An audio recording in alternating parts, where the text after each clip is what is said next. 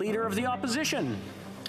Mr. Speaker, I asked the Prime Minister some very specific questions today about whether he was informed of allegations that Beijing interfered in any of our elections, and he refused to answer, so I will give him a sixth try.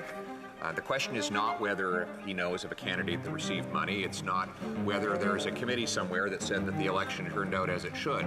The question is if at any time prior to the recent media reports, he was informed by his officials of interference by Beijing in our elections. Yes or no? The Honourable Minister of Public Safety.